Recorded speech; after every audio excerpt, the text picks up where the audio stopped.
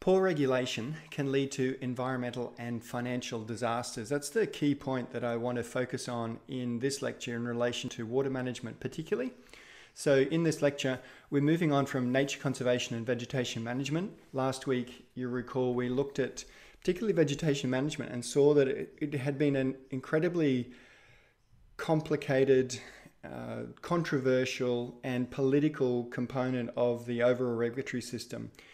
Very, very difficult to deal with and very political. Water management is similar in many ways because vegetation management is really fundamental to how particularly farmers what they can do and can't do on their land. Water management similarly is fundamental to a lot of land development. And because we had a couple of centuries with very little regulation of vegetation management and water management, basically people could pretty well use what they wanted, and it became seen as a right if you owned land that you could clear trees and you could also take whatever water you wanted.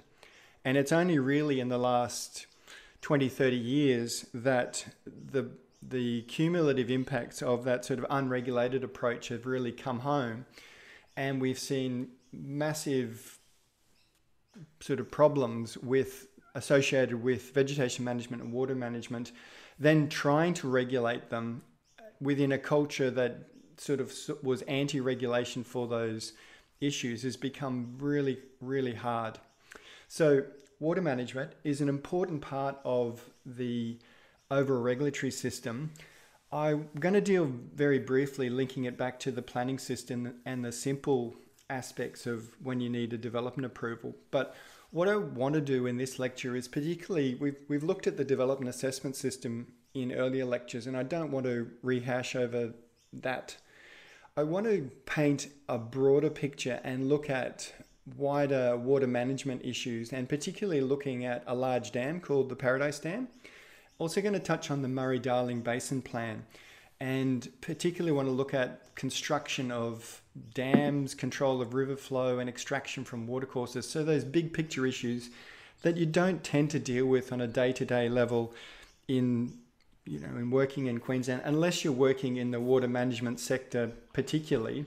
But for your normal planner or your normal environmental manager, they're not issues that you tend to work with on a day-to-day level. They're still important though for the overall context. So I want to focus on them, sink our teeth into them for those broader lessons.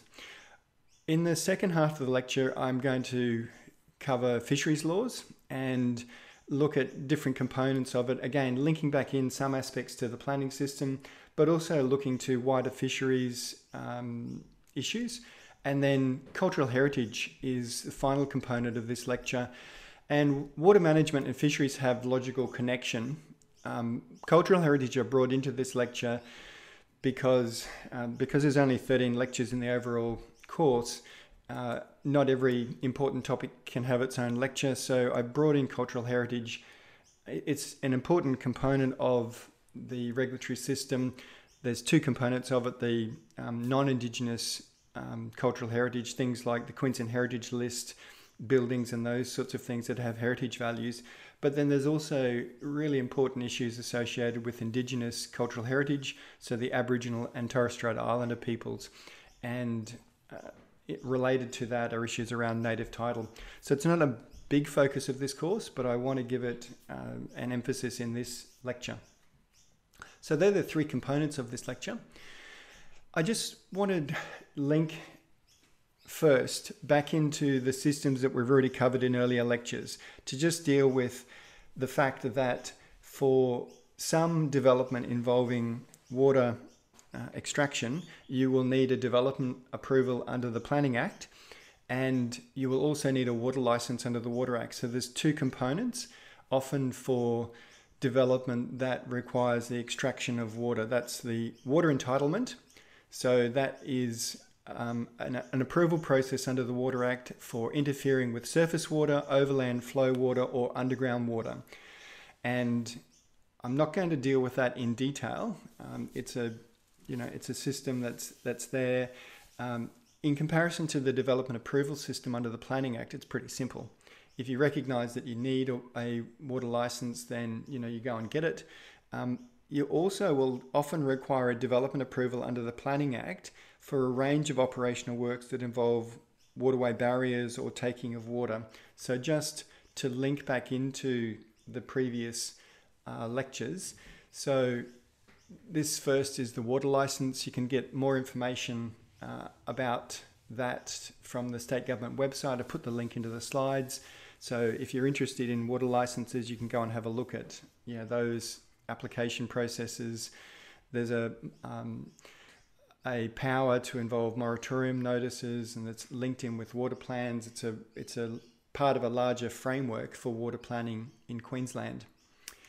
And you also will often require a development approval under the Planning Act for operational works that involve waterway barriers or taking of water. So, for instance, if you want to build a small dam or weir to capture water, say you're a property owner and you want to capture overland flow, or put a little weir in a creek to capture and essentially make a storage area for water, you'll typically require an approval for that construction.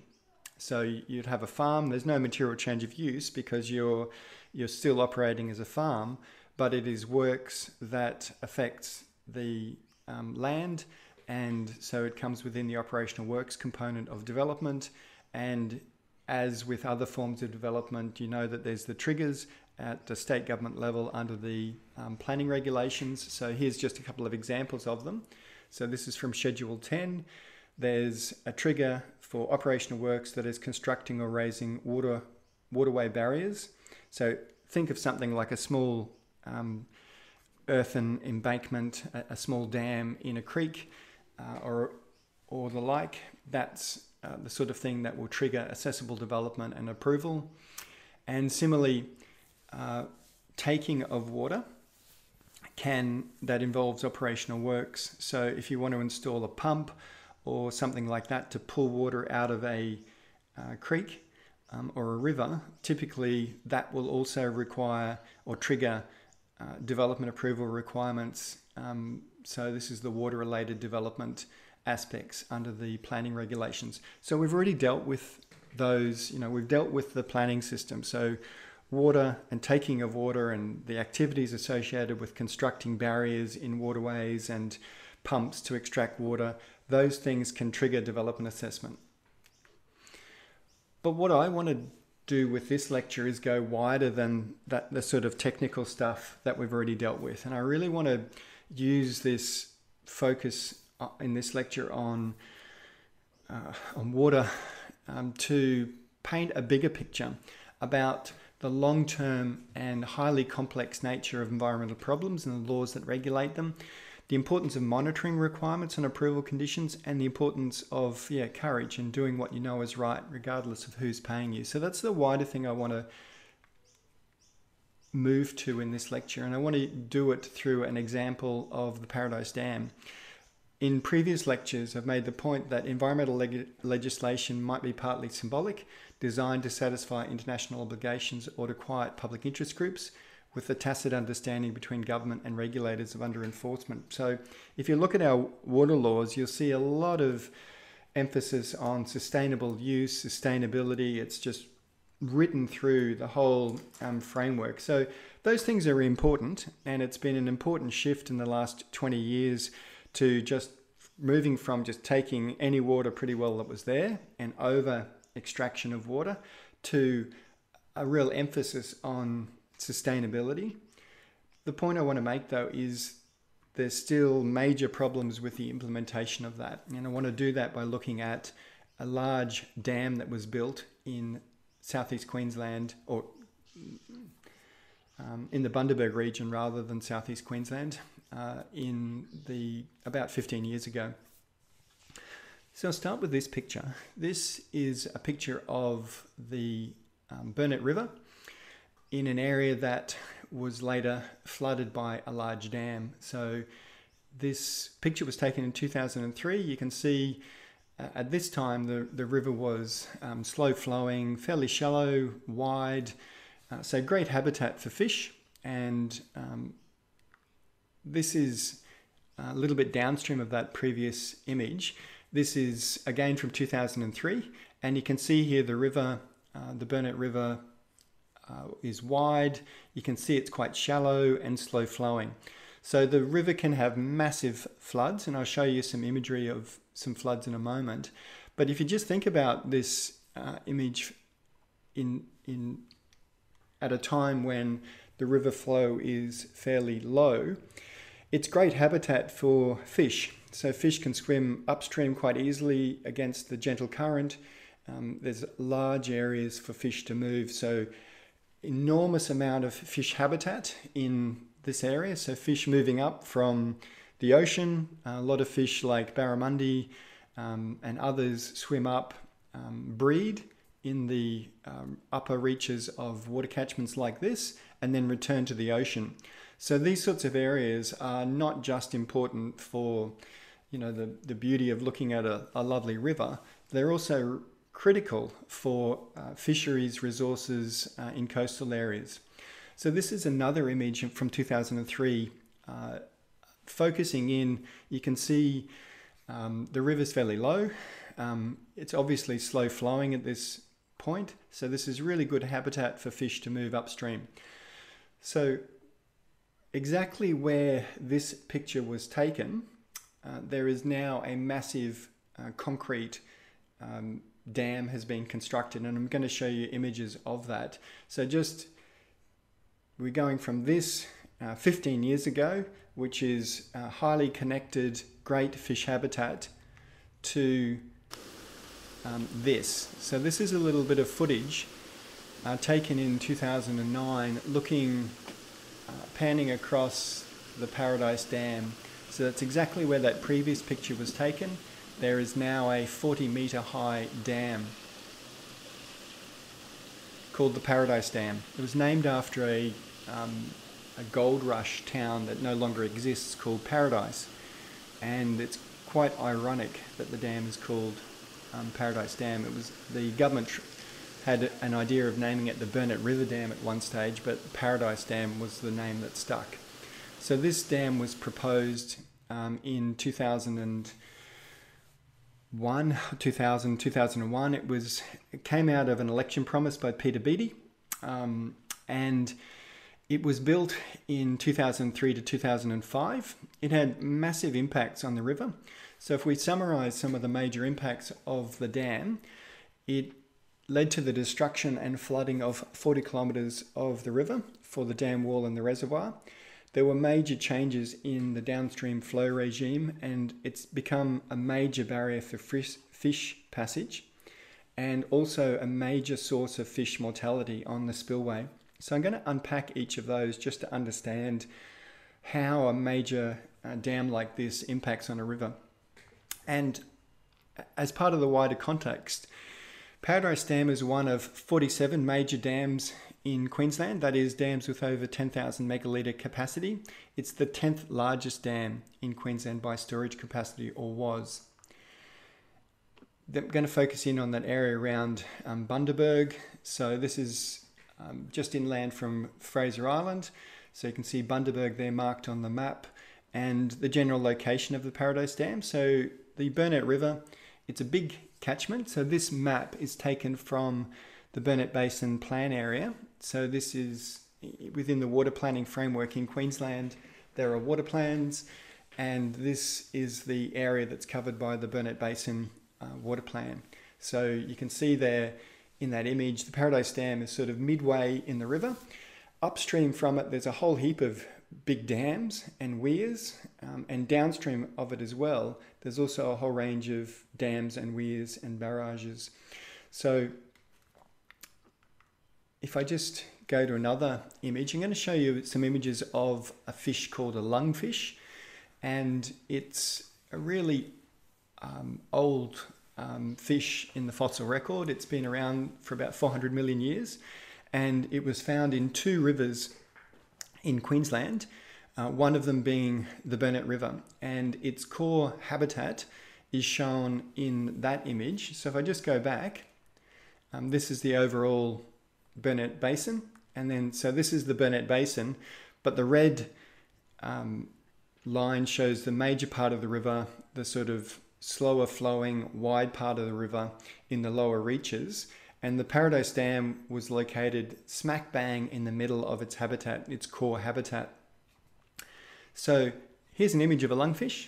So this is, and by the way, this is the best looking picture you'll see of a lungfish. They're prehistoric fish. You might think that they're not that cute to look at. So here's a lungfish on the ground, and it's a very old fish. It's called a lungfish because it has rudimentary lungs, so it's able to breathe air through lungs as well as through its gills, and that's unusual for fish. Fish normally breathe just underwater with their gills, and they're taking oxygen from the water and then taking it into their blood. Whereas lungfish have that ability to breathe through gills. They can also breathe through lungs. So they were found by Europeans about a century ago and made protected fish very early on because of their limited distribution. So this dam was proposed to be located right in the middle of their core habitat on the Burnett River, so one of only 2 rivers with them.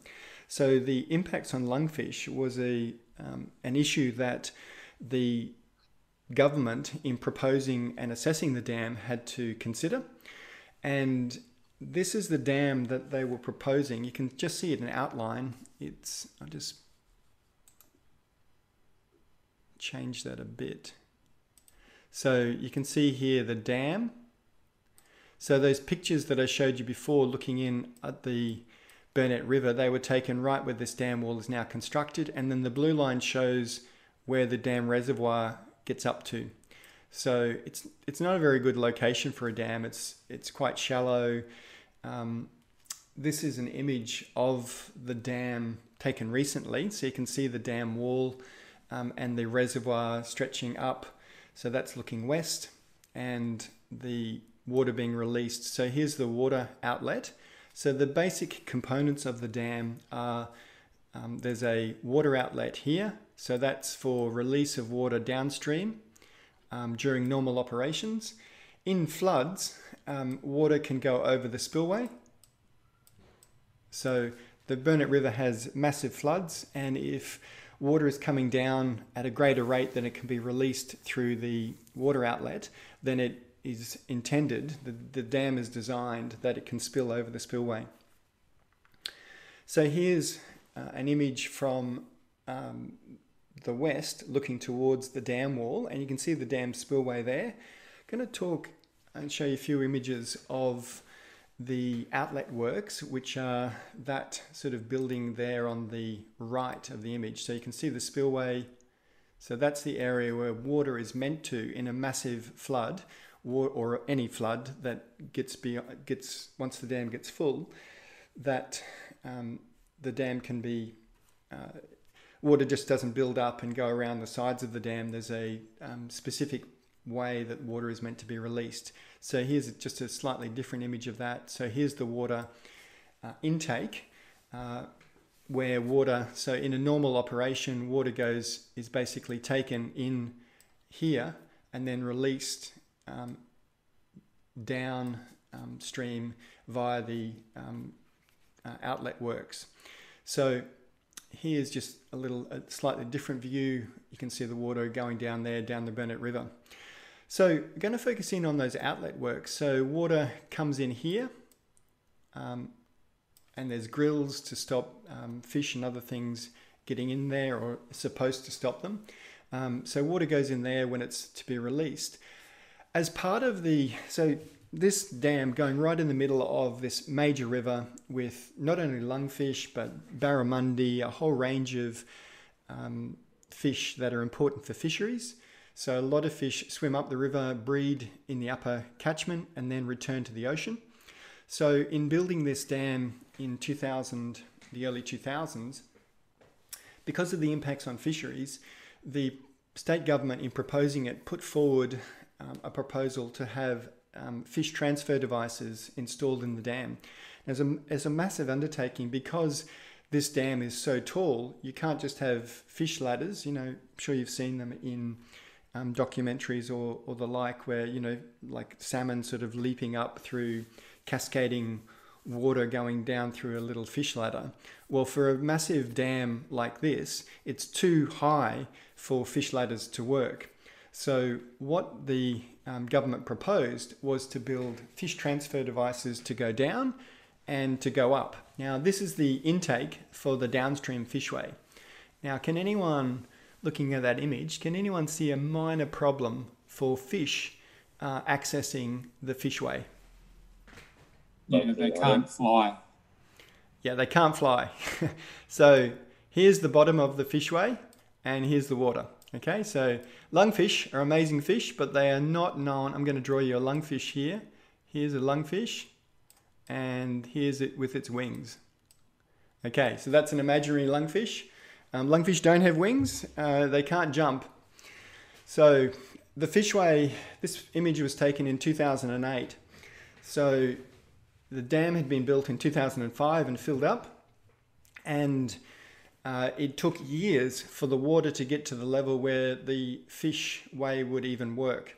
And in about 2008, I was contacted by a conservation group to be involved in litigation about the lack of operation of these fishways. And it led to a major case in the federal court that I'll mention at the end of this, where essentially we challenged the operation of the fishways, and this massive, enormous case about the lack of operations and how they weren't effective. Okay, so coming back to what I was saying. So this is an image of the fishway in 2008 when the water level had dropped, and you can see there's no way that fish can use that.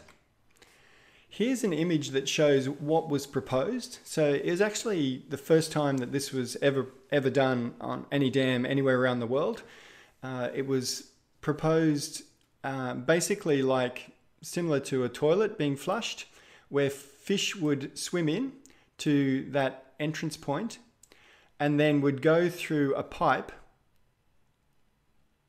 and be released beneath the dam. So the drop there is about 30 meters. So if you think about that, if you guys have been involved in diving or like, you know that for every 10 meters of depth, you get one atmosphere of pressure. So there's big changes in pressure in going from the surface down there. It's also just a big pipe that's completely black. So, you know, how can fish find their way through it? Well, first off, how can they find their way in? They're meant to be attracted in by water flowing into it. And then about once an hour, it's basically shut off and they release the water and any fish that are in it. But as fish pass through that, they can be injured. You know, you're basically going through this big pipe that's pitch black and potentially banging into the sides, you know, losing an eye. Lots of potential injuries in that pipe. But that's what was proposed, the downstream fishway. So that's to go downstream. Now to go upstream, because fish also needed to be able to get up above the dam, what was proposed was a big lift. And so basically you can see it here. Fish were to go in this little slot, again attracted by flowing water, swim up this channel, and they get to a little lift. And in the lift, there was a little button that said, press here to go up. And then the fish would go over with a little flipper and press the button, and then it would go beep, beep, beep, beep, beep, and the whole thing would lift up and go over. No, I'm only joking. There wasn't the button. There's no button, but the rest of that is basically true. Basically, they had built a lift to lift the fish over, and what you can see there is the lift at the top. No button. It was proposed that once an hour it would lift over. So this is called the upstream fish lift, and you can see it there. It's basically like a small sort of mini skip that, you know, about the size of a small car. It would be filled with water. They run water through it, and then it would lift once an hour. It would lift over the dam wall and on those rails. And the intention, so here's it. So it started yellow. This is it after a couple of years of operation. Brown and dry. Wasn't in use at this time because what they found was there were massive problems with getting this to run. It constantly broke down. It needed a whole heap of sensors. It was just very expensive and labor intensive to run it. So basically they didn't run it. There were large, just as with the downstream fishways, it took years for it to operate. With the upstream fishway, it also basically wasn't run. So here's another image of looking down on that hopper. You can see it's filled with water. This image was taken relatively early on. You can tell it's yellow. Sorry, you can tell because it's still yellow. It's got the original paint on it. But also later on they put a cage over the top. You can't really see it in that image, but what they found was fish were jumping out, which is kind of a problem when there's a 30 meter drop.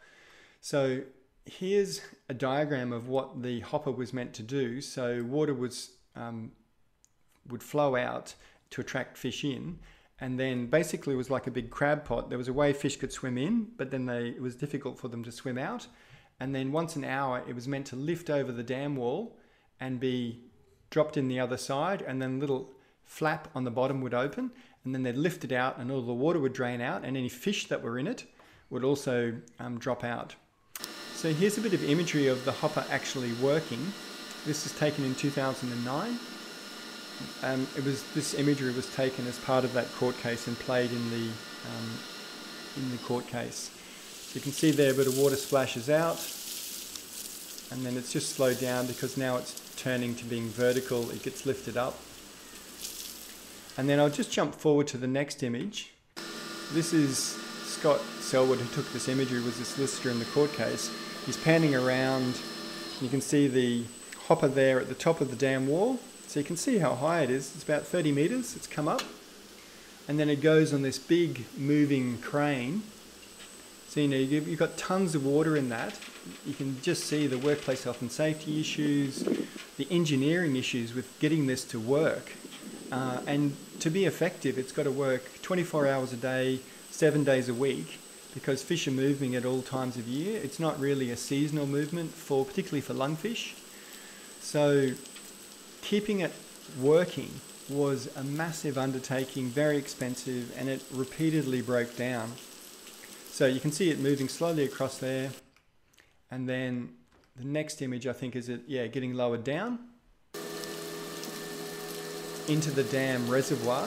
And there's a little flap on the bottom that is opened and the fish can get out. So this fish transfer device, it looks really advanced. And as I said, it was the first time this was ever attempted in Australia, and I think globally. It's a big undertaking, but effectively it failed. It failed because it constantly broke down. It was an engineering nightmare to keep it operating. You can see it being lowered into the water there. Basically they drop it in, then the flap opens at the bottom and the fish are let out. That's the theory anyway.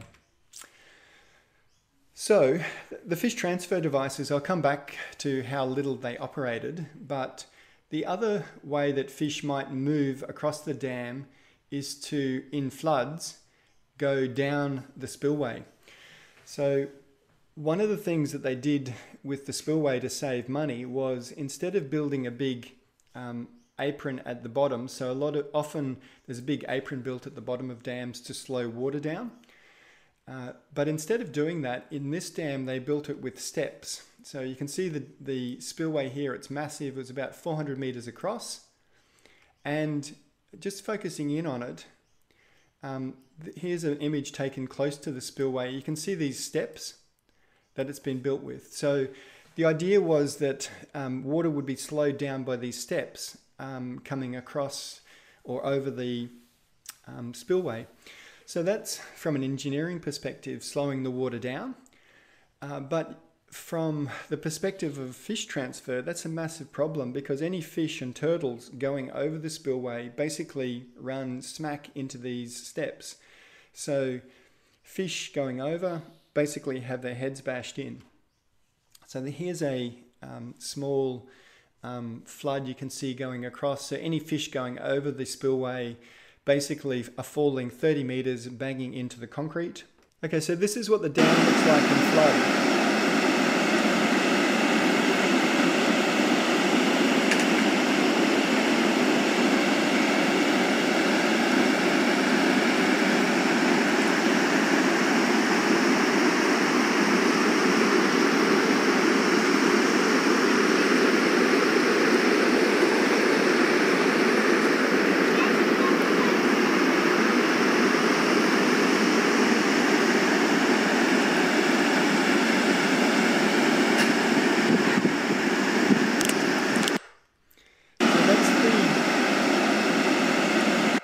That's the dam in flood in 2010.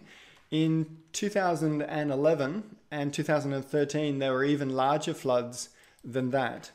But if you think about that image, you can see the top of the dam, and then essentially there's the sort of white water about 2/3 of the way down, or about 1/3 of the way down. So again, that's where the water is hitting these steps and basically being pushed out. Again, at this level, any fish or turtles going over the dam basically would hit the dam spillway on the way down and have their heads bashed in. So countless, I mean, we're talking about tens of thousands, if not millions, of turtles and fish being killed on this thing. So it's this massive fish killing device, basically. This is the Paradise Dam in the 2011 floods. So just notice the difference. See here where you've got the white water about 1/3 of the way down. Here the water level is so high that it doesn't even push the water out at that 2/3 of the way down. And you can see a massive amount of water moving over. So in 2011, this flood basically, well, it led to a couple of things. One, it scoured out the bottom of the dam and led to major repair works being required, like I think it was about $50 million worth of repair works, or 80 million.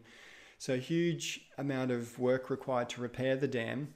It also destroyed the control center and the control of the fishways. So they didn't operate for a few years after that. So basically this dam was severely damaged by this flood. And here's another image from the 2011 flood. You can see the catchment and the huge amount of water moving down there. So here's, just to show you what happens to the fish, here's a dam north of Brisbane called the North Pine Dam, and it's got these gates that can be opened to let water out. But at the bottom of the spillways, so the spillways here are smooth, but at the bottom of them they've got these energy dissipator devices that are meant to slow the water down before it rushes downstream. So I'm going to show you some pretty horrible pictures, I'm sorry, of the graphic images of fish injuries. So these are lungfish that were found downstream of the North Pine Dam in late 2009, and the lungfish had been transferred to this reservoir decades ago, and so are breeding in that. And so here's lungfish, and you don't have to be a expert vet or in animal ecology to work out what's happened to those fish. They've basically come over the spillway and had their head bashed in on the big concrete blocks at the bottom of the so basically they've come over here, gone down the spillway, and then run into these concrete blocks at the bottom and had their heads bashed in. So as part of the monitoring requirements for the dam, there were requirements that for the first 5 years they monitor what happens to it.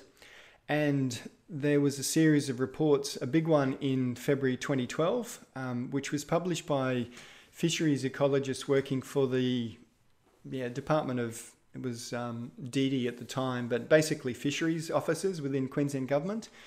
And this report was about the Paradise Dam downstream fishway monitoring program. It was the final report in that program, and it had been done in a few years, in the last few years. It didn't include data from the 2011 or later floods, but in the small floods, it indicated that Queensland lungfish were being injured and killed during the passage over the dam wall in high and low flows. And here were some images that were included in that report. Here's a lungfish, and it's the caption reads, "A living but severely injured lungfish." So after the floods in 2010, the fisheries officers went in boats around the base of the dam and tried to collect fish that were injured or in distress. So this is one of the fish they found, and you can, again, it's pretty obvious what has happened. There's this big scar across its midsection, and it's pretty obvious that it's gone over the fish wall and slammed sideways into one of the steps. And here's another injury to it. So it hasn't had its head bashed in, but it's almost been killed, severely damaged. And this was another part from the report. In the early stages of the spillway flow period, fish were observed and recorded on video passing over the spillway, striking the wall surface and being projected into the air before striking the wall again. The descent of fish such as long-finned eel could sometimes be followed and the fish retrieved. All long-finned eels retrieved in such a manner had obvious strike injuries and were deceased when collected. Larger fish species such as lungfish, golden perch and barramundi exhibited localised injuries consistent with striking hard objects. Injuries were extensive and obvious and consisted of abrasions, descaling and head damage. For instance, figure 28, which is this one, which is a deceased golden perch that was collected downstream of the Paradise Dam after a small flood in 2010. Note the strike mark extending from the dorsal to the ventral area, so this here. So it's run into a step on its way down. So that's from the government report. They managed to collect, and just think about this, you know, from a workplace health and safety perspective, they wouldn't have been able to go out in the major part of the flood. They've gone out to collect fish. It would have been after most of the water had passed over. Even so, they collected hundreds of dead fish, so including 152 Queensland lungfish. So huge mortalities. Here's another thing that happens is, apart from going over the spillways, if fish go through, when they release water through the normal release valves, basically a lot of fish get killed in that way. So this is a lungfish that was severely injured after releases through the normal fish sort of water tower.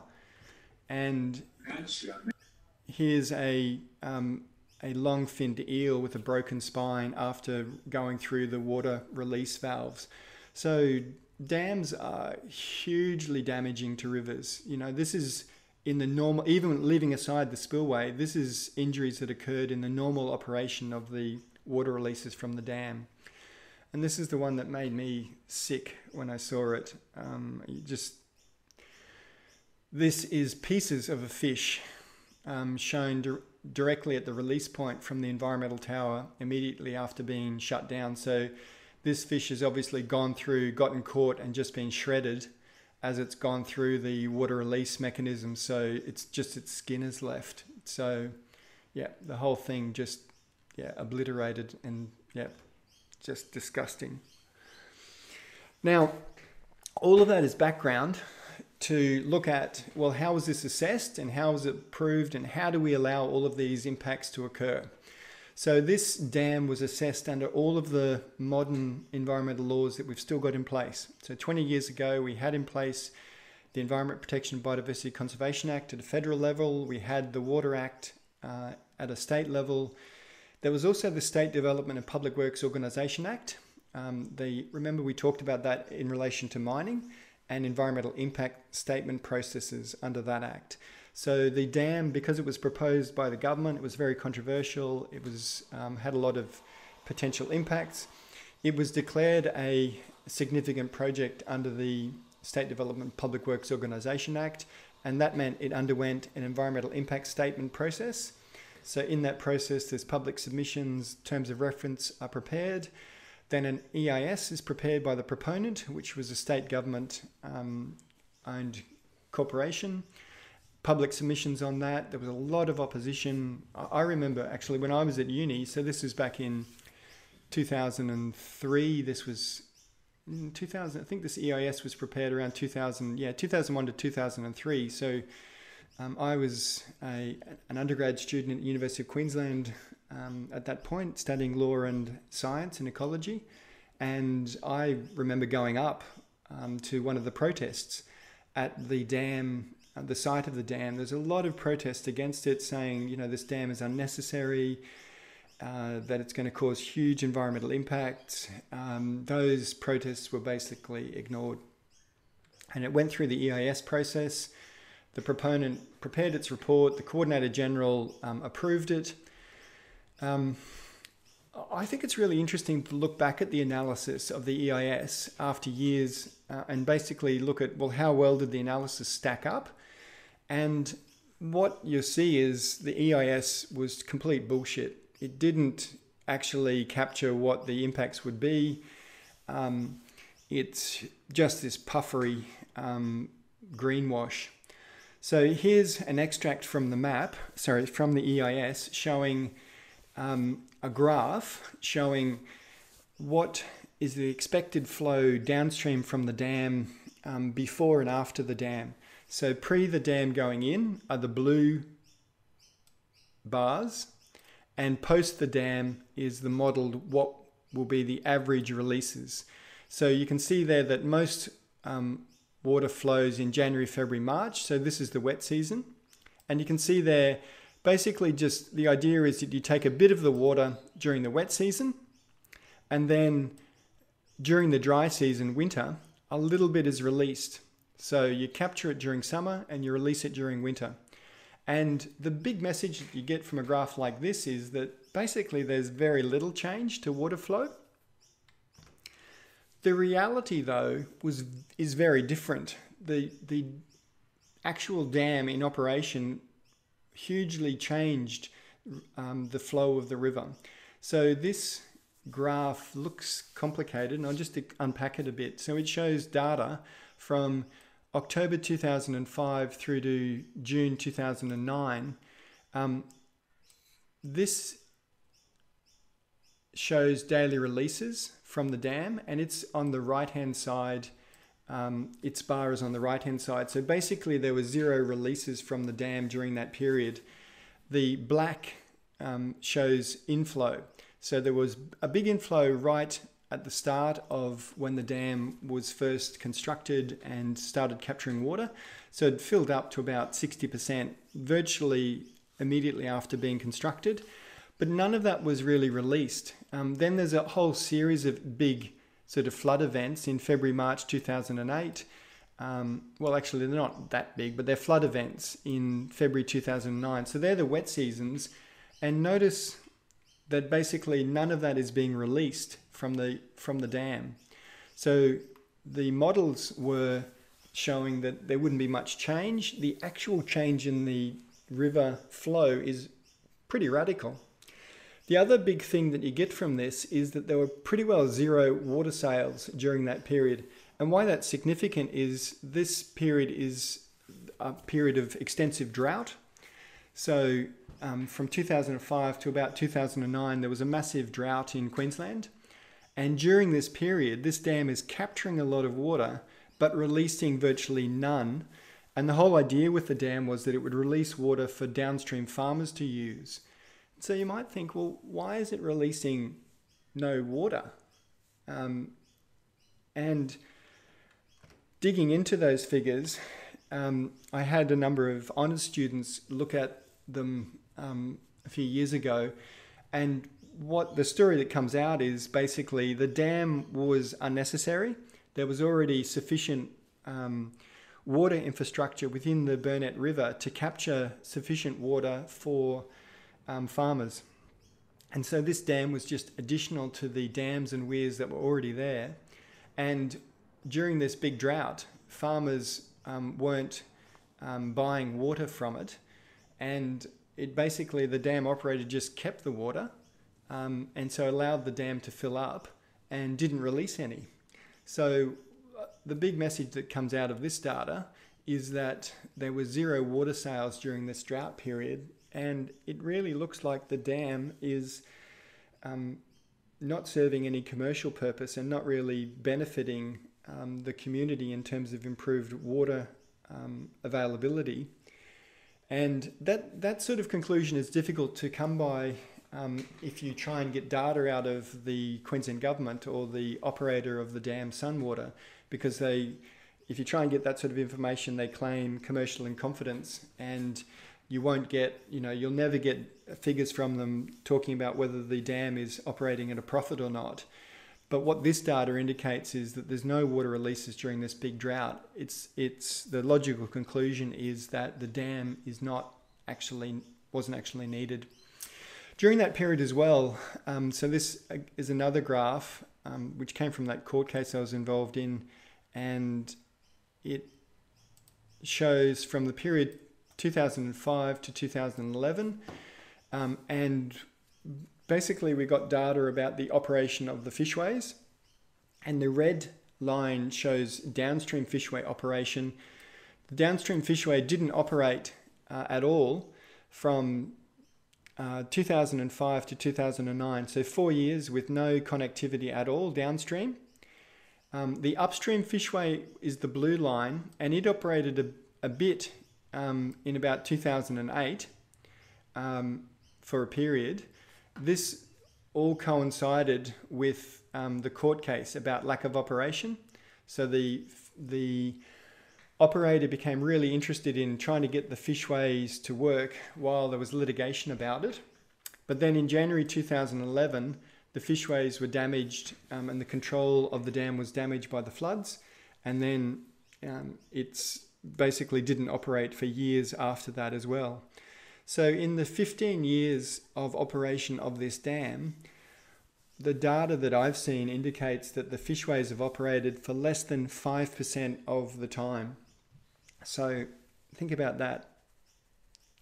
Less than 5% of the time. They've installed these things. They were actually really expensive. Of the capital costs for the dam, the fishways cost about $20 million out of a total spend of $240 million. So it's about 10% of the cost of the dam went into these fishways, and they basically haven't been operated. So what's the impact of the failure to operate the fishways for an extended period? And what I want to bring out at this point is the importance of monitoring. So in the approvals of this dam at a federal level and a state level, there were requirements in the conditions for monitoring. And that's where the Department of Fisheries was engaged to carry out the monitoring. There was a series of reports. I've just put a couple of covers showing you from 2008. And here's the sort of work. I just want to talk to you about what they were doing as part of the monitoring program. And you guys, if you're an environmental manager, an environmental scientist, if you in the future, there's so much work for you in your careers in carrying out what's required to be done by conditions of approval. So the conditions of approval for this dam required the dam operator to monitor what was happening to a range of fish. This is some of the ecologists, the fisheries biologists doing work to fulfill those conditions of approval. So here's a fisheries biologist inserting a tag into a fish. So they basically make a little cut in the fish, and they then sew it, they put the little tag in and then sew it back up and release the fish. And the fish are then monitored with antennas on the dam wall, monitoring their detection. And so these antennas were put up, and the lungfish that were monitored in this way, basically this graph shows fish against the blue line shows inflows into the dam reservoir. So you can see a flood there in February of 2007, another inflow in July of 2008. and then the X's mark the distance that this particular fish, so this was a fish that was tagged number 19.68. I think the tags relate to the radio frequency of the particular tag. So individuals, when it was tagged, it was a metre long, 7.6 kilogram male lungfish, and it was monitored for a year in 2007, 2008. And this shows its movements from released at the dam wall in August 2007, and it swam 20 kilometres upstream in December 2007, came back to the dam wall, swam upstream again, came back to the dam wall, hung around the dam wall, swam upstream again, came back to the dam wall, swam upstream again, ultimately a year later 30 kilometres upstream of the dam wall. So this fish is moving around but unable to get past the dam wall. So in terms of the movement of the fish, what you conclude from this sort of data is it's moving extensively. During this period there was no downstream fishway operating, so there was no way it could get past the dam wall. There was also no floods in this period, so it wasn't going to go over the spillway. There was no way it could get past the dam wall. Now lungfish are supposed to be relatively sedimentary. If they find somewhere they like, they basically stay in that spot. This data is showing that this fish isn't happy. It's moving around in the dam reservoir looking for a good spot. It swims upstream, it comes back to the dam wall, it swims upstream again. So this is that same individual showing locations within the dam reservoir. So 1 and 2, it starts here, and then 3, then it moves a little bit upstream, 5, 6, it's swum upstream, 7, it's coming back downstream, 8, it's back near the dam wall, 9, 10, 11 around the dam wall, and then 12, it's swum back upstream, and then 13, 30 kilometres upstream from the dam wall. So this is this fish monitored moving around in the dam reservoir. So the monitoring requirements imposed on the dam show that it's having major impacts on restricting movement of lungfish. It's also having massive increased mortality. So as I said at the start, what this dam has done is caused a large amount of destruction of previously good fish habitat.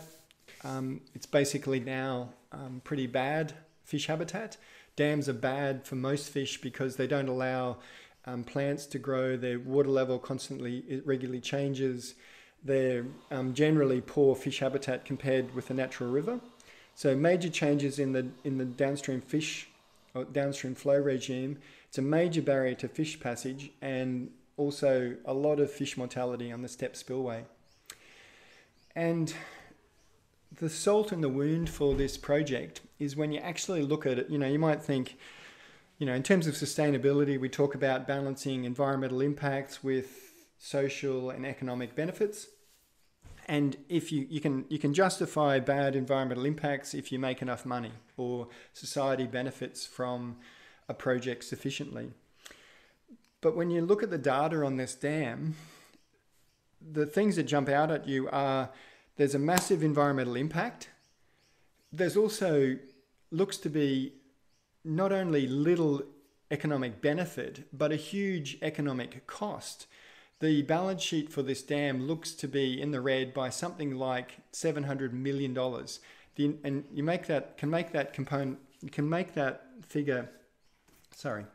you come to that figure in this way. The original construction cost in 2005 was about $250 million. That included $20 million for the fishways that hardly operate. If you just put that at an annual loss of interest at like 8%, that would be $20 million. Or if you said, 4%, that would be still $10 million that you'd be, $4 million or so that you'd be losing just in interest alone each year. So there's an initial $250 million cost plus ongoing capital costs. The normal operating costs are well in excess of 100,000. and the water sales are basically nil. And in the last few years, there's also been expensive repair bills carried out to the dam. And I'm going to tell you in a moment about the current proposals that it's about to be lowered because there's been faults in construction. But basically, this is an economic lemon. So what's happened in recent years is after the 2011 floods, there was something like a $50 or $80 million repair bill. And that also led on to concerns about the structural integrity of the dam. And the Queensland government announced late last year that it would, because of problems with or faults in the construction of the dam, it was going to take 5 metres off the top of the spillway and reduce its capacity by 42%. So here's a screen grab from an ABC story from the 29th of November last year. Here's, just to step you through, so in 2011 the floods damaged the base of the dam. Here's the work being done to the base of the dam. I'm going to show you a couple of pictures here and here, repairs being carried out. So here's those repairs. So this is in 2012. Basically strengthening the base of the dam. So again, 2012, repair work's been carried out, tens of millions of dollars. Then in last year, the government released a report saying that the dam had to be lowered, that there was, after the 2013 floods, it was recognised that the dam was structurally unsound and that there was a risk that the whole dam could collapse in a major flood event and basically wipe out Bundaberg. So for safety reasons, the Queensland government has announced it's going to lower the dam. Here's an image, a recent image.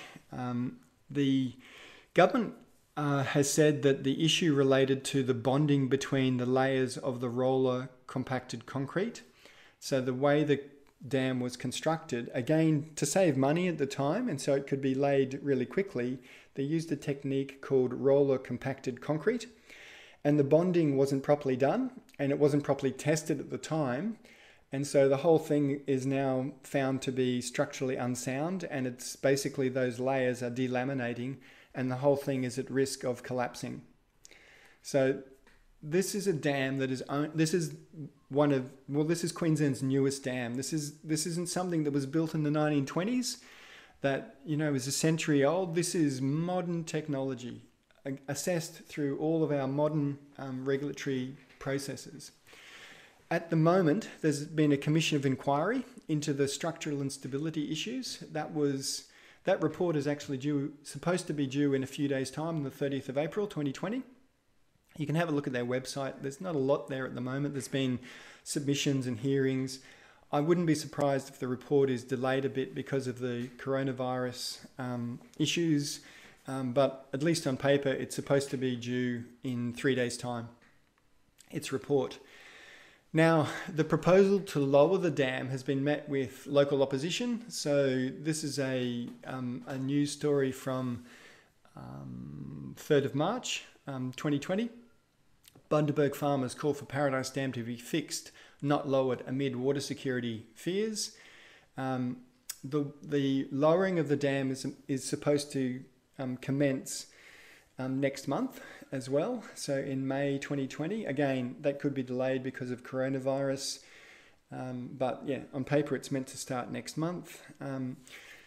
The broader concerns on the community about lowering the dam and reducing water security, to me it's really unclear whether the dam actually supplies anyone beyond what could be provided by existing water infrastructure in the catchment. So to me, it's even unclear that if you took out the dam entirely, whether there would be any impact on any real impact on farmers using water from within that catchment. So in short, this dam has been an unmitigated environmental and financial debacle and disaster. I think that's the only way it could be described. What laws regulate it? I started the lecture by talking about the basic approval processes that you need for associated with the Planning Act.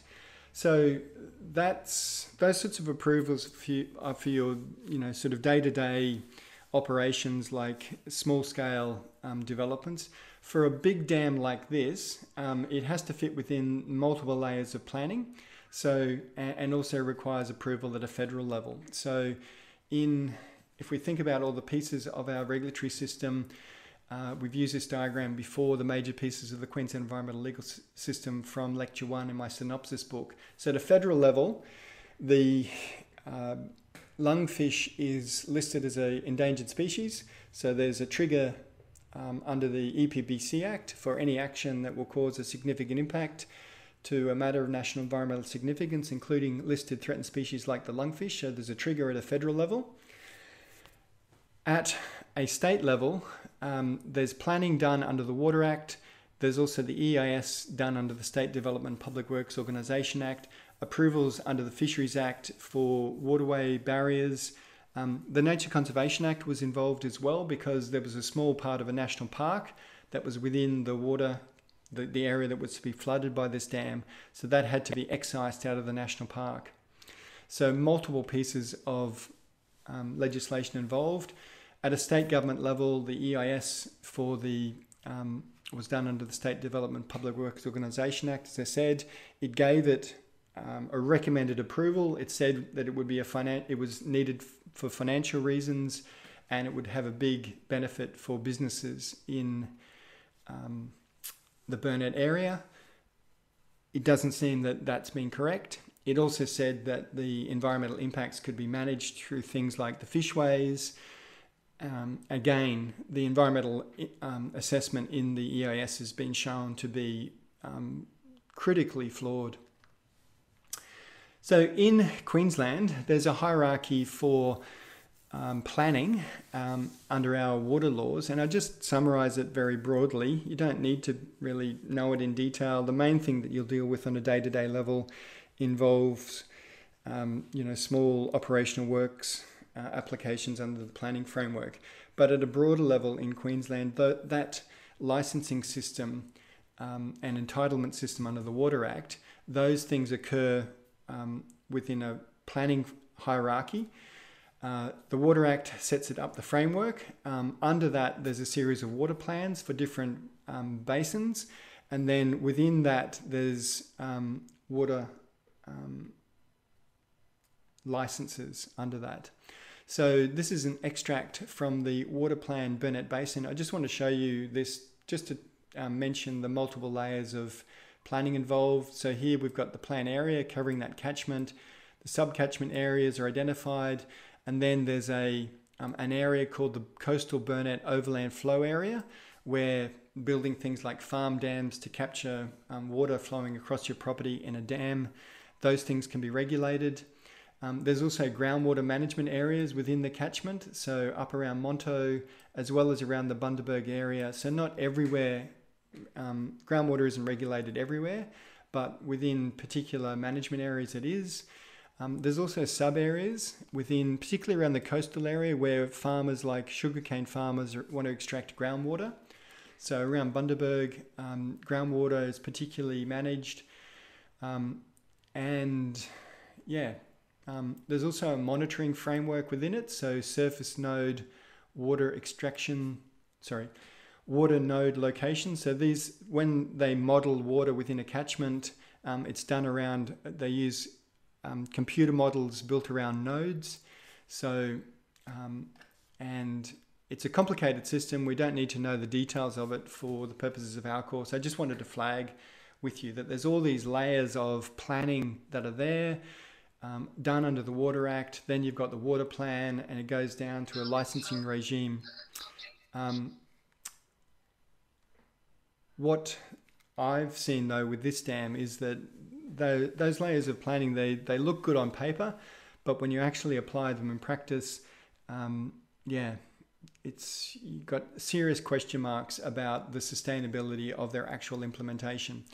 So as I mentioned, I was involved in a big court case about whether Condition 3 of the federal approval was being complied with. It required that the company building the dam must install a fish transfer device on the dam that was suitable for the lungfish, and it had to commence when the dam became operational. And so the litigation was about that.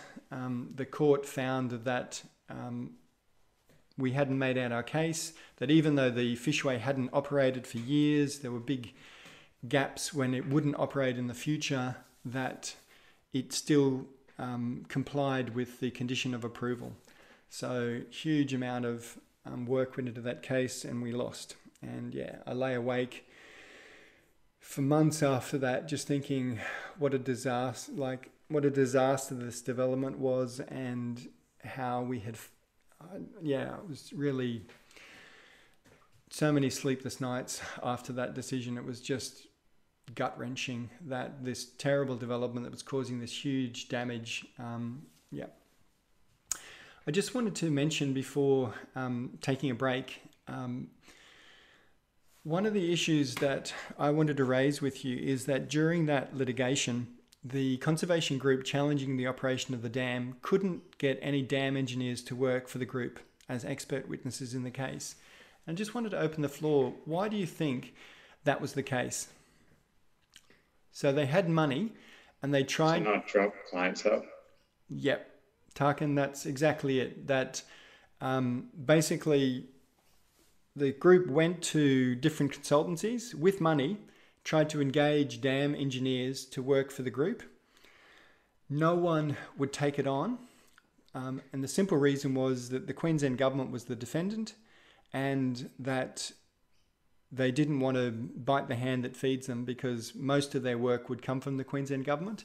So no one would act for the conservation group. And I've faced that problem a number of times when acting against large companies or state government, that expert witnesses simply won't act for you because they don't want to take on groups that pay their bills, that will give them work in the future.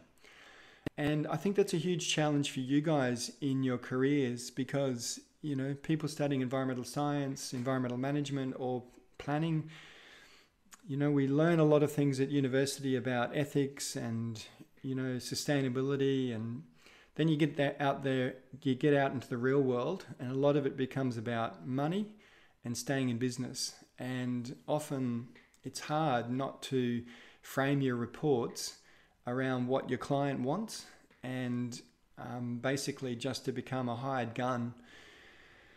It's hard. It's a real challenge for your careers, is how will you maintain the things that you started your career wanting to do, like protect the environment or help the community. How do you maintain that through your careers? I've found it a huge challenge in my career. So in summary, I want to take a break, but just to summarize this first part of the lecture, the wider context of this lecture, there's long-term and highly complex environmental problems like managing river systems. The laws that regulate them are also highly complex, and there's multiple layers to them. It's difficult. Monitoring approval, sort of the monitoring requirements of approvals are often important to see what impacts a project actually has. So EISs often paint a rosy picture of what will happen in the future, that if you allow this development to proceed, that there'll be a whole range of measures that will be put in place that will manage the development appropriately. And to me, what Paradise Dam graphically illustrates is how often EISs don't actually get it right. That the EIS for this project just didn't predict what actually would happen at all.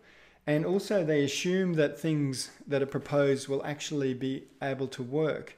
And what I think was what happened in this case was the operator or the proponent of the dam proposed these fishways really as greenwash through the EIS process to allay community concerns about the impacts of the dam on fisheries, and it gave it an answer during the approval process to address those concerns. They'd say, well, we're going to build these fishways, they'll be state of the art, there won't be big impacts on fisheries because of them.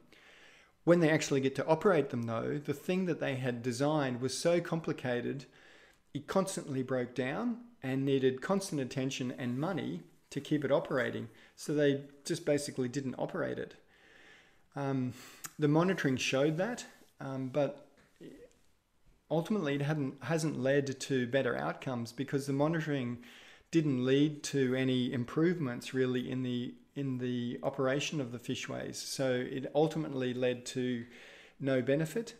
But I suppose you can say at least we know something of the picture of what damage is being done. I also wanted to emphasise the importance of courage and doing what you know is right, regardless of who's paying you. I think that's a huge challenge for your careers. It's hard when you're in the workplace to work on things that won't necessarily pay you a lot of money. If you're working in private consultancies, there's so much pressure to do what your client wants. Just before, well, actually, we've been going for over an hour now. So why don't we take a 10-minute break, come back, and I'll wrap up water. I just want to talk a little bit about the Murray-Darling Basin and then go on to fisheries and cultural heritage. So 10-minute break.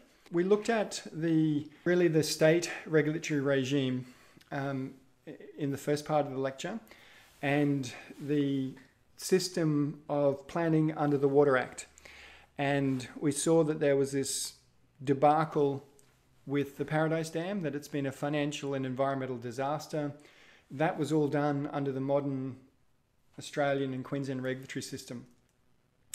At a day-to-day level, the thing that you're more involved in will be with the planning system. You can require development approvals if there's things that interfere with waterways or you're extracting water. So there can be approval requirements under the Planning Act as well as water licenses under the Water Act required for your water entitlement. So that's at a state level. But before leaving water, I just wanted to mention the controversy around the Murray-Darling Basin plan. So during this massive drought in 2003 to about 2008 that occurred in Australia and Queensland, there was a huge amount of pressure on the federal government to take action. And John Howard, who was the Prime Minister of the time, ultimately led the enactment of the Water Act 2007, which is Commonwealth level legislation under which the major idea was that there would be a Murray-Darling Basin plan to better manage the Murray-Darling, because during that drought, the Murray was in dire straits, lots of fish kills, lots of problems with low flows, and those had resulted from a century of over-allocation.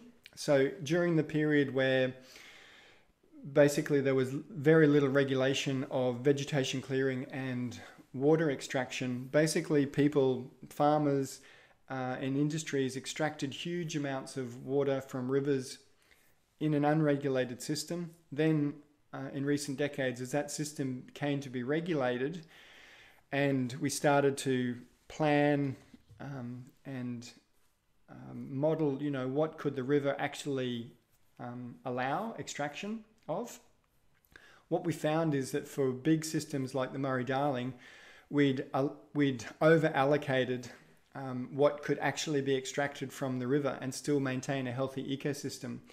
So these entitlements and trying to buy them back or reduce the amount that people use has been a huge problem.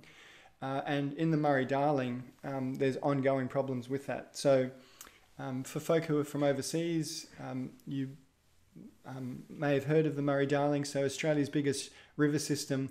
It stretches from Queensland all the way down to South Australia. So here's the headwaters up in Queensland. It's also headwaters in New South Wales and Victoria, all flowing down to the Meningie Lakes in South Australia basically is where the river flows out into the ocean. So there's this huge catchment. It's Australia's primary area for a huge amount of agriculture, wineries, wheat, cotton. It's Australia's bread bowl, really. So massive amount of agricultural production in the Murray-Darling Basin. So if you look at, this is just an image showing the east coast of Australia. I like it because it shows the mountain range. So the Great Dividing Range runs along the east coast of Australia, and much of it drains into the Murray-Darling Basin. So once you get over the Great Dividing Range, on the western side of it, most of it drains down into the Murray-Darling Basin. So here's the area covered by the basin plan. Again, we've got Queensland up here, we're here in Brisbane. And so going down to New South Wales, Victoria and Adelaide. So all of this was meant to be covered by the basin plan because there are 4 states involved in the management of it, particularly New South Wales and Victoria were happy to extract water. South Australia was the one that ultimately bore the brunt of over extraction because water didn't get down to its farmlands. So South Australia has always been highly critical of over extraction in the upper catchment. New South Wales and Victoria, as well as Queensland, have allowed a lot of extraction of water. So the draft basin plan in 2010 was complicated. It looked at modelling of the whole system and looked at the long-term average rainfall, and that the long-term average rainfall in the basin is about 500,000 gigalitres. And then the amount of rainfall that ends up in the river system or inflow is about 32,000 gigalitres from surface flow and 26,000 gigalitres from groundwater flow. So what happens to, so 500,000 gigalitres of water falls in the catchment and only about 50,000 or 10% ends up flowing into the river. What happens to the other 90%? Evaporation cycle. Yeah, great point. I think that's Tarkin. It's evaporation. So when we think about a water budget for a catchment, it's not simply how much rain falls, but how much then actually gets into the creeks and rivers. And in Australia, on average, about 90% of rainfall evaporates. So that's consistent with these figures. Of that 500,000 gigalitres, most of it evaporates. And so you only end up with about 50,000 gigalitres discharging into the creeks. And that's immediately, I just mentioned that that's one of the big concerns with climate change, because with increasing surface temperatures, once you increase temperature, you also increase evaporation. And because most of our river systems, evaporation is, such a massive component of the water budget, if you increase evaporation only a small amount, it has a disproportionate impact on the water you end up with in your creeks and in your river systems, in your dams, because evaporation is such a massive component of the overall system. So if you increase evaporation by 1%, it's like you decrease the amount that ends up in your rivers by about 10%. So huge implications for the Murray-Darling of climate change and increasing temperature. So in the plan in 2010, basically you don't need to know the details, but the red areas are the subcatchments within the Murray-Darling that they saw as in poor condition, that essentially there was massive over extraction of them. So including areas in Queensland that's shown in red, but significant areas in New South Wales as well, and then also down into South Australia. So what they proposed to do was return an additional 3,000 gigalitres to the environment, and modelling that, they saw that would substantially improve the health of the overall river system. Now what that led to was this huge public protest. So the Murray-Darling Basin Commission wrote a draft plan in 2010. It was released, And this is an image of farmers protesting against the plan, basically, yeah. And then there were these infamous pictures taken of, so the Murray-Darling Basin Commission planned to go and do public presentations about what it was proposing. And this is images of farmers and workers burning copies of the plan. So, you know, it looks like something out of Nazi Germany, burning books or the like, but it reflected the raw anger of the community against a proposal to return or to reduce the amount of water that was available for agricultural use within the catchment. And so what happened after that was that they took all of the members of the Murray-Darling Basin Commission, they took them all out the back and they shot them all. No, I'm only joking. Black humour. They didn't shoot the Murray-Darling Commission members, but they basically they all resigned, and then a new commission was appointed, and the new commission basically proposed a new draft that returned less water to the environment, and ultimately it was passed and became the Murray-Darling Basin Plan in 2011. And it was claimed that the less water going back to the environment was still meeting the objectives of the plan. This was a comment from 2012 that I think was really apt. The tricky politics and the cross-state conflicts have seen an aggressive 20-week consultation period where just about everyone with an interest has lined up to kick the Murray-Darling Basin Authority. So there were some criticisms of the revised plan in 2012. I won't go into the details of them, but basically there was a lot of criticisms of the lack of water going back for the environment. Also that it didn't take into account climate change impacts. It also didn't take into account extraction from coal seam gas to groundwater and the impacts that that would have on the plan. So fast forward to the last year or two, and this plan has basically been shown to be, an emperor with no clothes on. In the last 18 months, there have been huge fish kills in the Murray-Darling, huge impacts, basically through lack of water. And there's this great, great article that I wanted to point out to you that was on the Conversation website just a few days ago.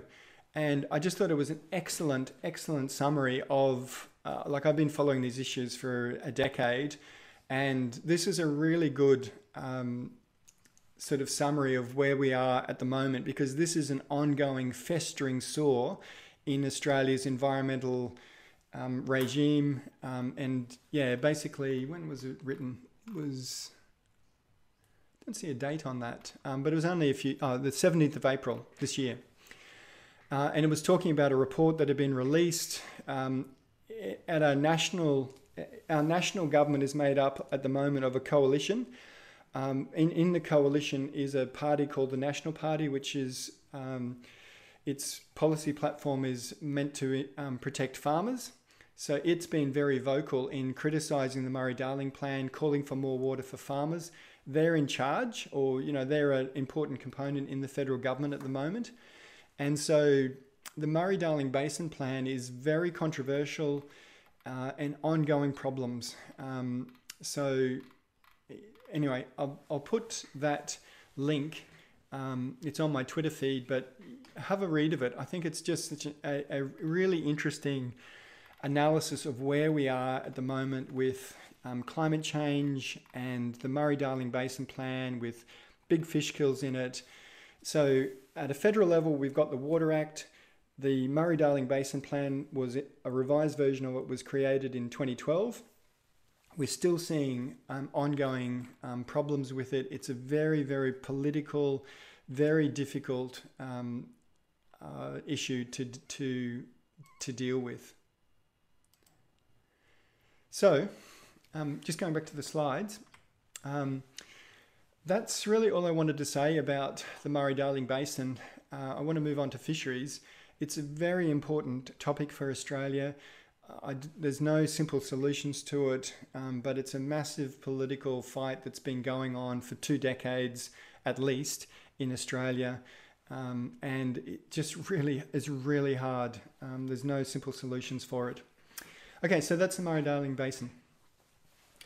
So I want to move on to marine conservation and fisheries laws just briefly. Won't spend a lot of time on this because this isn't a topic that I think for most people you won't deal with fisheries and marine conservation much in your day-to-day work. And I want to really, I've always tried to focus this course on the things that are most important for your first few years in professional practice. If you're working in the marine conservation sector, you'll get to know these laws intimately. I just want to summarize them to just fill in the picture for you of another important part of our regulatory system. But as I say, one that you don't generally come across in day to day unless you're in that part of the sector that works on them, or you're you work in fisheries, or you're a fisherman, and you're subject to the laws yourself. So what laws regulate fishing in Queensland? I've put a summary in my little synopsis book. There's actually a whole range of laws depending on jurisdictions for the federal and state government. I'll just summarise them, really illustrate them with a couple of examples or problems involving sort of fish habitat and fish passage and the law and the like. So remember back a few lectures ago, we looked at development offences, and we looked at a company that was prosecuted for clearing mangroves. So that was a prosecution under the Planning Act and the Fisheries Act, and that's an example of part of the laws protecting fish habitat. So marine plants are protected under the Planning Act and the Fisheries Act, and clearing mangroves requires a development approval. Subject to exemptions. There's small scale exemptions around existing pontoons and those sorts of things. But generally, a development like this, where you want to clear a large number of mangroves, requires a development approval. So there's a Fisheries Act prohibits clearing of marine plants, including mangroves, and the Planning Act. If you clear mangroves like that, you're carrying out accessible development, and that's an offence against the Planning Act. So just as an example of the sorts of things that you see up in terms of approvals, this is just an example from University of Queensland. Oh, actually, this isn't University of Queensland. This is just near where I live. This was a little notice up with Brisbane City Council that they'd put up a temporary waterway barrier, and they were undertaking maintenance in essentially a creek that had been turned into a drain. And this was a little barrier that they had up that notice was associated with. So this is just an example of compliance with the requirements of the planning system. Here's another example. This is the UQ ferry terminal. So if you've caught the ferry from University of Queensland, here's a couple of images of when it was being constructed. And when they constructed the ferry terminal, they had to remove some mangroves along the creek. And this is just an image I took showing like the sediment fencing that they'd installed and the signage saying operational works. This is for the removal, damage or destruction of marine plants, and they give an approval reference number. So that's just a signpost to show people that what they're doing complies with the law. So that's an example of how marine plants are brought into the planning framework. And again, we don't need to spend a lot of time on that because we've dealt with the planning framework already earlier in the course. So marine plants are protected under the planning framework. Let's just move briefly to commercial and recreational fishing. And just to give you a couple of examples, illegal fishing and also the Great Barrier Reef. So this is a picture of a fellow being arrested back in 2009. These pictures were given to me by the Queensland Fisheries and Boating Patrol. So this fellow was arrested just north of Brisbane in Redcliffe. He was arrested twice. No, actually, wrong word. He was stopped twice, and there were charges related to two offences. First, he was located at Nudgee Creek near Sandgate in November 2009, and then he was found a month later in Redcliffe. So he wasn't actually arrested, but he was charged with essentially illegal commercial fishing. So at the one at Nudgee, he was located by fisheries officers, and they followed him, and then they intercepted him, and he was in the Redcliffe incident. He was intercepted here. So amidst the mangroves, and basically what he was doing was he was taking a lot of fish for sale, and he didn't have a license as a commercial fisherman. He also was taking a lot of fish that were undersized, the wrong sexes and the like. So here's some pictures of taken on his boat. Here's an extract from the prosecution. So the complaint was about him having mud crabs that were too small, female mud crabs, a whole range of offences related to it. And he was prosecuted and fined $30,000 for having 52 undersized mud crabs, 49 female mud crabs, 95 mud crabs in excess of the bag limits for recreational fishermen, unmarked crab pots, and a commercial fishing net. So basically, our fisheries laws allow a lot of recreational fishing to occur without a license. But once you want to sell what you catch, you require a license to be a commercial fisherman. For both commercial fishermen and recreational fishermen, there are things like bag limits. There's a whole range of laws related to the sexes you can catch, closed seasons, the sizes of things that you can catch. It's a complicated framework built around protecting fisheries, and that's created at a state level under the Fisheries Act. So that's an important framework for fisheries protection. If we go up to the Great Barrier Reef, I just wanted to mention how it works. So if we zoom in on the Whitsundays, and going to use an idea of spearfishing just north, the Whitsundays is where I'm from. So let's just say we wanted to go up and spearfish at Grassy Island, which is just north of Airlie Beach in the Whitsundays, and we want to spearfish here on this reef. So here's a picture of me a long time ago with my brother and uncle.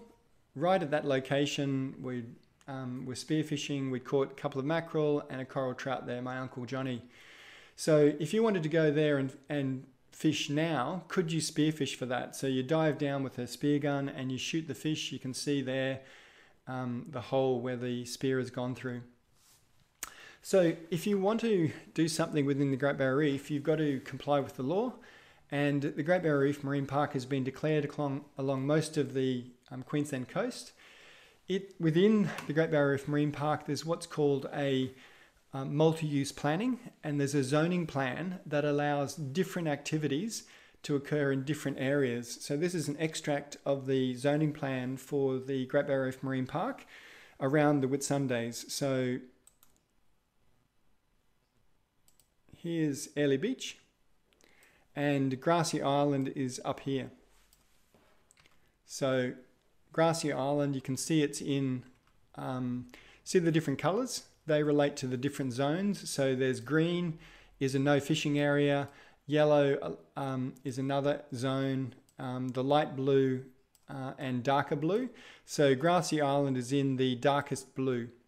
So here's just a summary of what's allowed in those different areas. So this is an activities guide. You commonly see if you're looking to go fishing in the Great Barrier Reef or other marine parks, they have these simple guides that are printed with maps that tell you basically what you can do in different areas.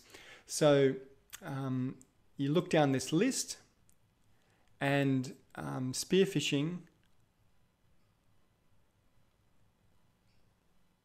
limited spearfishing by snorkel only is this entry here.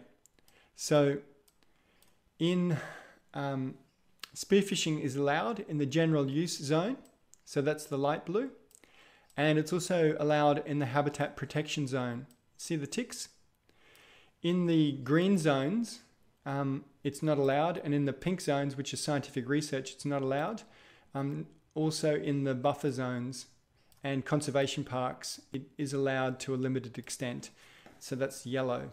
So if we just go back, so you're not allowed to spearfish in those green areas, but you can in those darkest blue areas. So if you wanted to go and spearfish today at that same location, you would be allowed to do it as a recreational fisherman.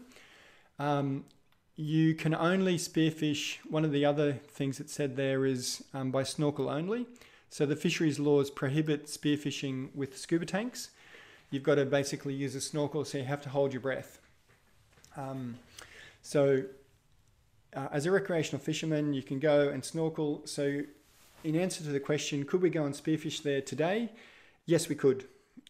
If we were using snorkels only and we're recreational spearfishers, we can go and do it. That's still subject to restrictions about the number of fish we can take, their sizes, the closed seasons and other things. But the basic point that I want to just communicate to you is that there's this zoning plan. It looks a lot like the same sort of zoning plan that you've seen under the planning framework, and it's for marine protected areas and different uses. So multi-use marine park planning has been championed with the Great Barrier Reef. It's been, a lot of this sort of planning has been copied in many places around the world, based on the Great Barrier Reef being a leading example of multi-use planning. So the system of multi-use planning has also been copied. So the Great Barrier Reef Marine Park is at a federal level. Most of the marine planning in the GBR is done under the Great Barrier Reef Marine Park Act. The state also has a similar marine park zoning system that uses the same sort of colours. Moreton Bay next to Brisbane is a marine park under the Queensland Marine Parks Act. The colours you'll see look very similar, greens and yellows, and so it's consistent with the federal level planning approach. So there's complex jurisdictional issues within the marine environment. I don't need to dwell on that. If you end up working in the coastal margin, you'll deal with complex jurisdictional issues. Additionally, I would just mention Australia's maritime zones. So Australia can regulate fishing and use of marine resources within its national waters. So that's the exclusive economic zone, which is shown in this map. So that's under the international law, under the United Nations Convention on the Law of the Sea. If you're interested in that international layer, you can have a look at my lectures on international law and the United Nations Framework Convention on Climate Change as part of the summer semester course that I've run in the last few years, International Regulatory Frameworks for Climate Change and Environmental Management. Okay, so that's fisheries. I only wanted to touch upon it just to, it's an important component of our regulatory system. I don't want to spend a lot of time on it because at a day-to-day level, you relatively rarely come across it in practice unless you're working in that area. Okay, let's move on to the final topic for today, which is cultural heritage. So remember back when we were looking at the development assessment system, we looked at this property in Warwick, the Plums Chambers, and remember we looked at, what approvals do you need for demolishing Plums Chambers, and we found that the property was on the Queensland Heritage List, and that meant that there was a state level trigger for assessment of it, and that development of a place listed on the Queensland Heritage Register is accessible development under the Planning Act. So that's an important component of protecting built cultural heritage in Queensland's framework. And again, I don't need to spend a lot of time on it because we've dealt with the planning framework. This is, this is one component where we just get to link back to the earlier lectures. So when we think about cultural heritage, built cultural heritage is generally protected under registers like the Queensland Heritage List. And then there's restrictions on actively destroying things that are on the Queensland Heritage list. So yeah, the Queensland Heritage Act deals with accessible development. We talked about that in that lecture, so I won't dwell on it now. So that's an important component of cultural heritage protection, but what I want to just spend a few minutes on to wrap up the lecture is Indigenous cultural heritage and native title. So this can be much more difficult to regulate. There's a number of reasons why it's more difficult to regulate and protect.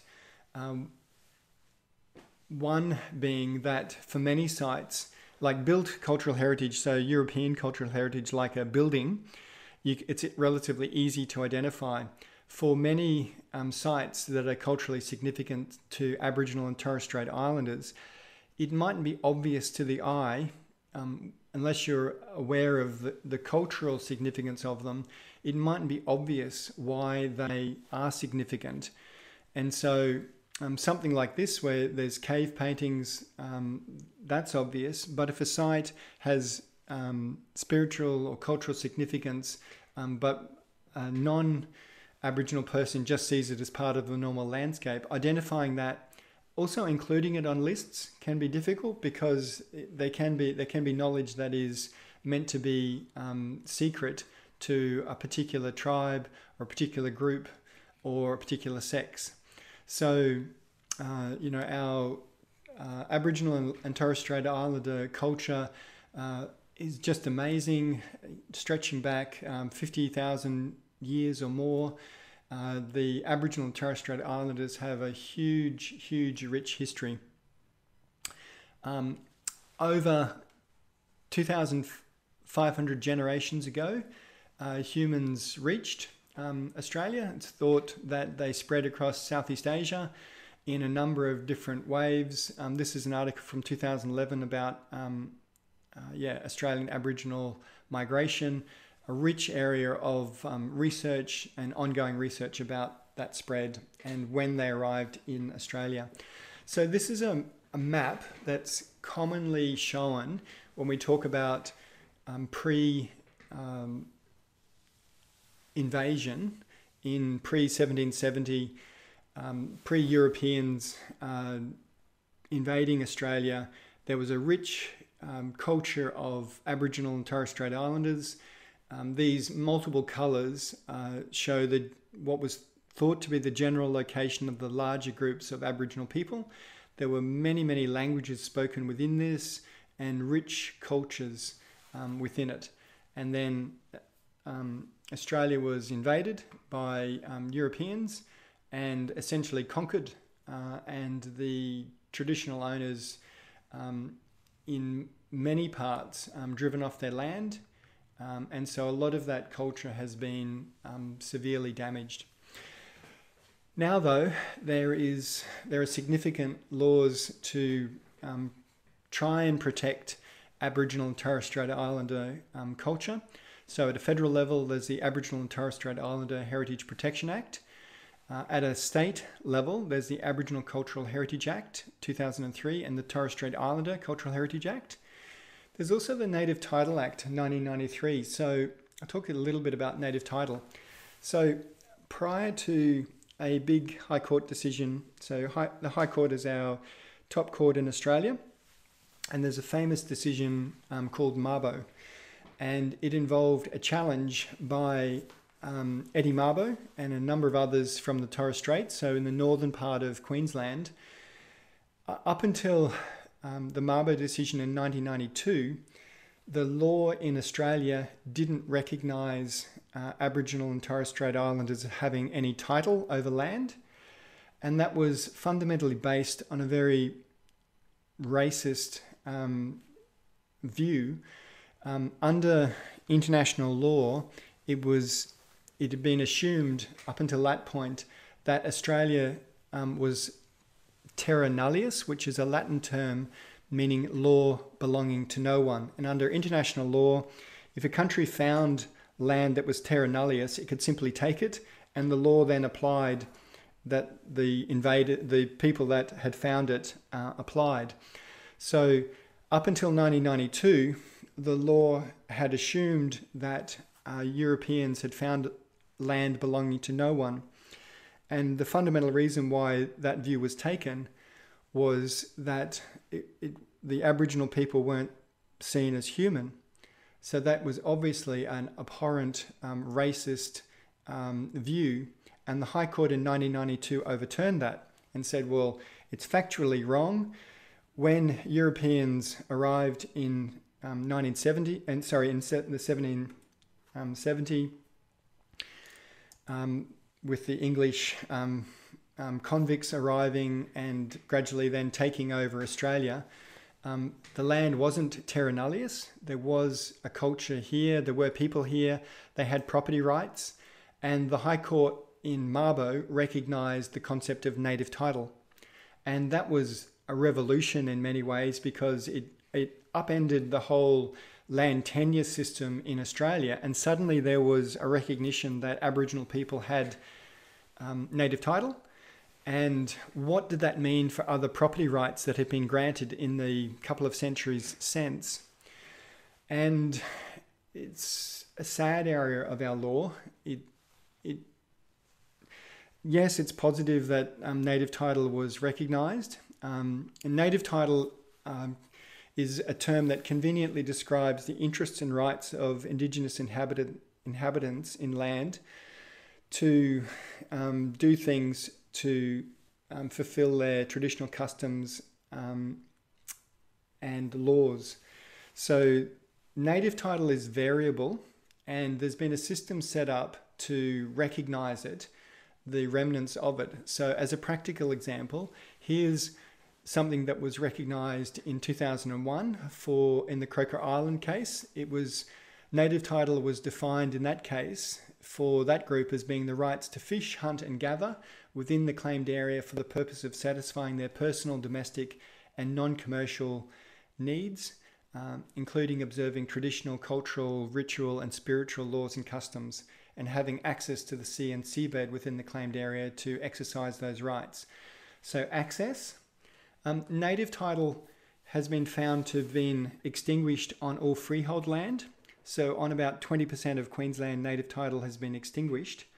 On the remaining areas like leasehold land, generally native title continues to exist when it's recognised, but it has to be exercised so as not to infringe other rights of other landholders. So if a cattle farm exists on land that's recognised to have native title, the native title holders can't go on and just throw out the cattle property and cast the farmer off the land.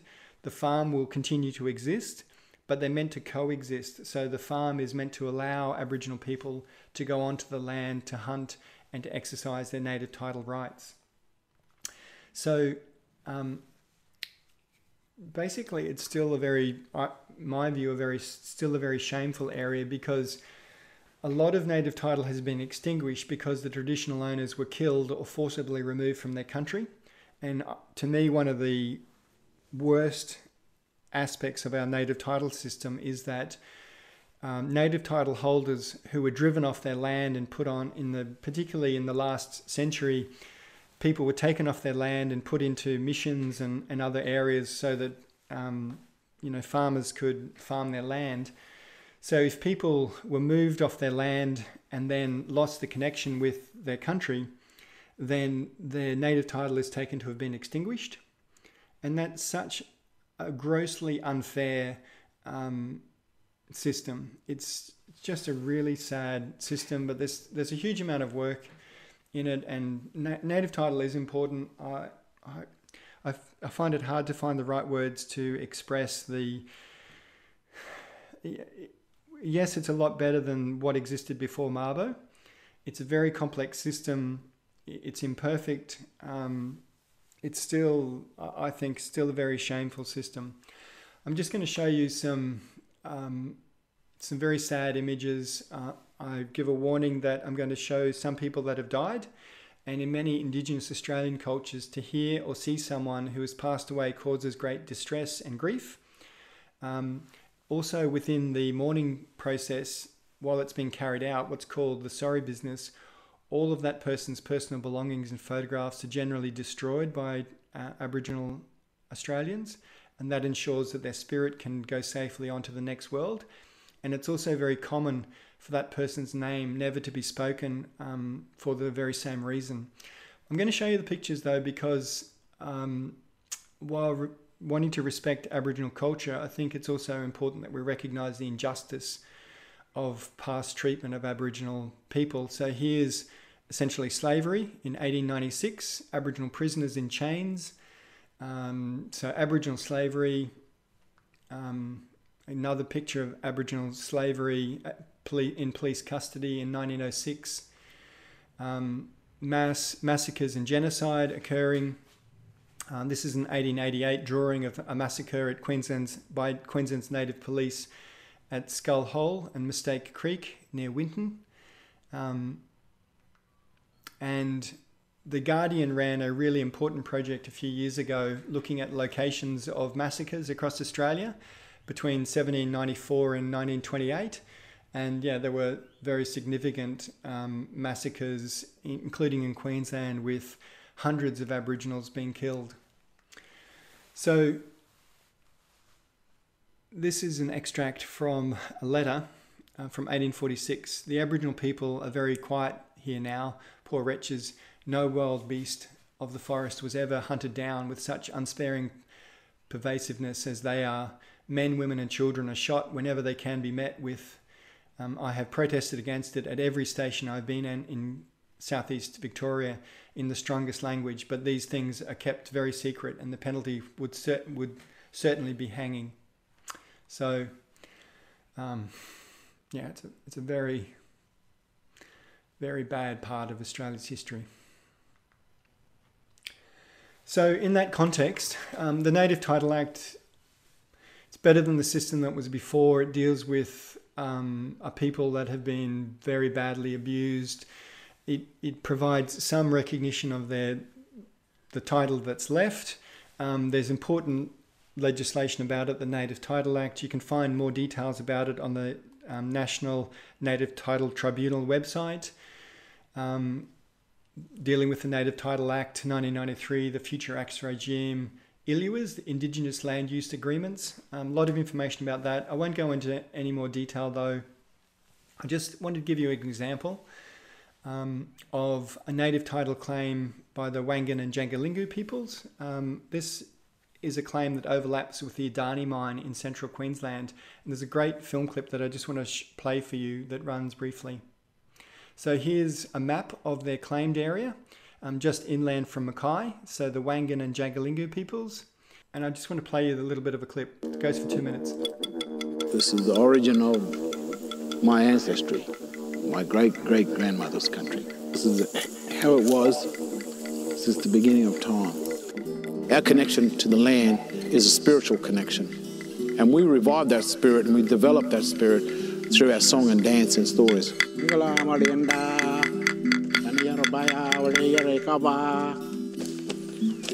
the Wangan Jangalingu people here. We stand on the land of our ancestors. Our law goes back to time immemorial. It comes from the water. We call the water the Kamu Kamu. And this big gully here is the Balbra where the water is. And in the beginning, in the creation period, when the Great Spirit made the sun, the Kari, and as the water fell from the heavens, the sun shined through the water. And there appeared the Mandanjara. And he carved up all the gullies and all the valleys, all the mountains from all the area you see here. And the Mandanjara now sleeps in that Balianda.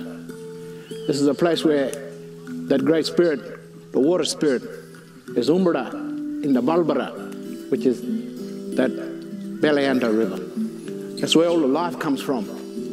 The life source of all beings, all the wara, which kangaroo, all the gandaloo, emu, all that come from this country here. And all the neighbouring mobs, we all come together We celebrate that great water, the Mandanjara. And just as we paint ourselves with the white ochre, that represents water as well as spirit. And when we sing, it's the rhythm from that land. And it's in that time when we sing it, then we know we're connected. Our ancestors are there in the land of the Wangan and Jagalingu people. And this is the place of our dreaming. Our law we walk in is the native bee, which is the kaba. That is the law of our totemic beings. The most important thing is for us to maintain our cultural integrity.